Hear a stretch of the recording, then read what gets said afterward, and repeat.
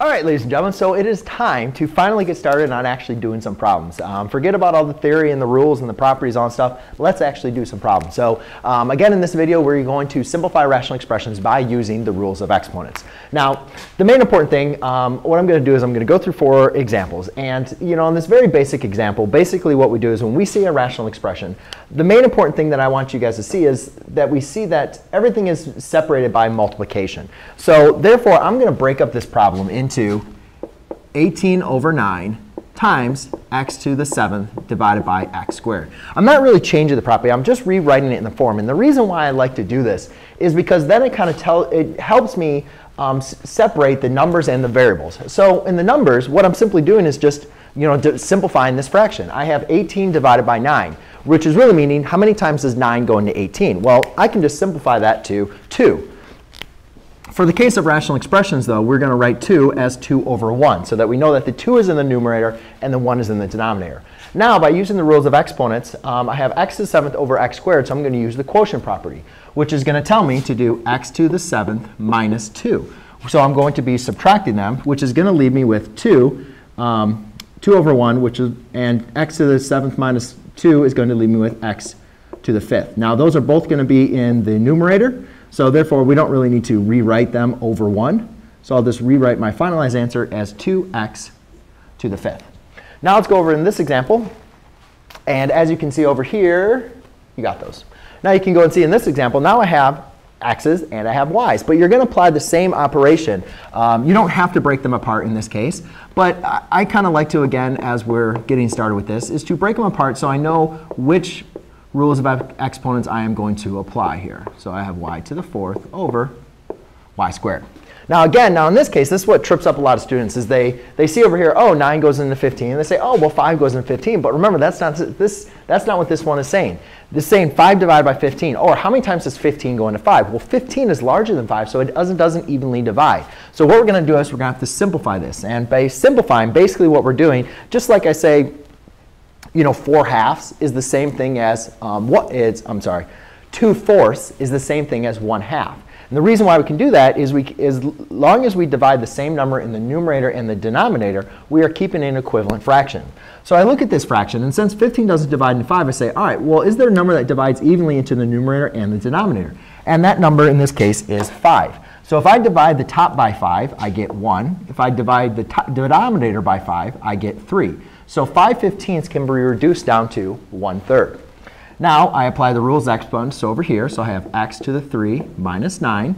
And here I have y to the 4th minus 2. Now, if you remember my video on rules of exponents with negative exponents, it's very important to understand that how to rewrite a negative exponent in your negative exponent as a positive.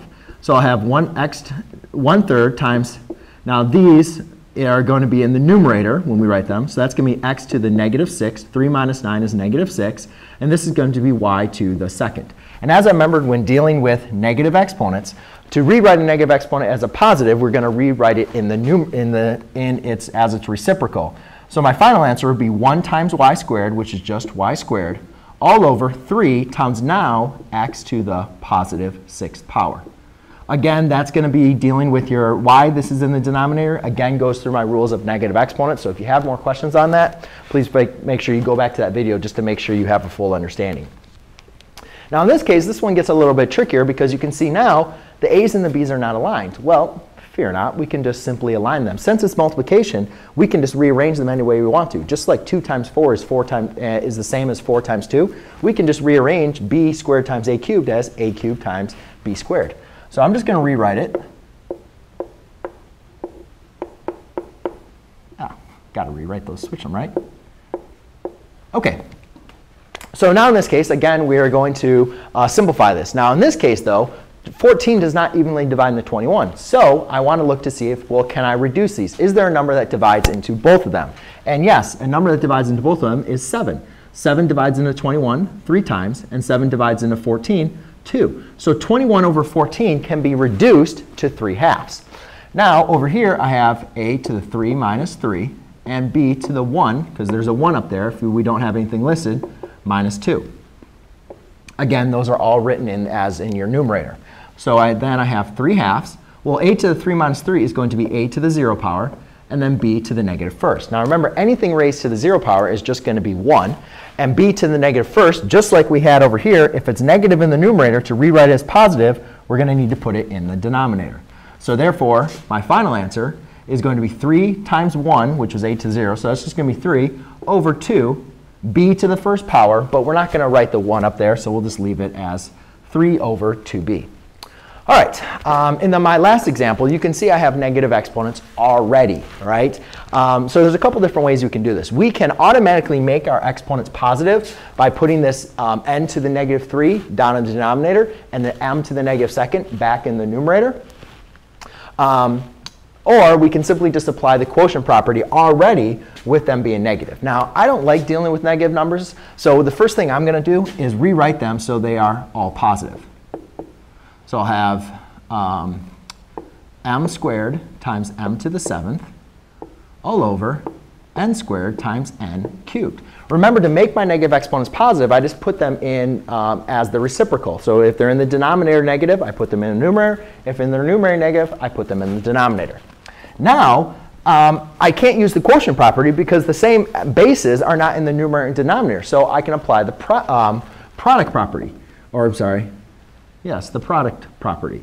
So what the product property states, oops, before I even get ahead of myself, let's go ahead and simplify 8/12. Again, in this example, ladies and gentlemen, 12 does not go into 8. However, we can reduce 8/12. So we want to think of a number that divides evenly into 8 as well as in 12. And that number, the largest number, is going to be 4. Even though 2 does divide into 8 and 12, if we divide by 2, we'd have 4, 6, which could be reduced further, again, by dividing by 2. So you always want to choose your largest number, which is 4.